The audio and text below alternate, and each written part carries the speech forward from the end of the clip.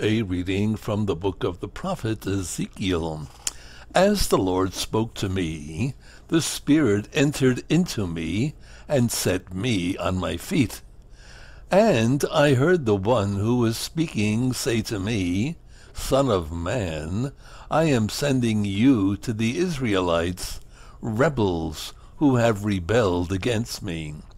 They and their ancestors have revolted against me to this very day.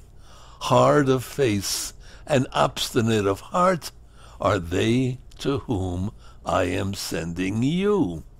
But you shall say to them, Thus says the Lord God. And whether they heed or resist, for they are a rebellious house, they shall know that a prophet has been among them. The word of the Lord. Thanks be to God.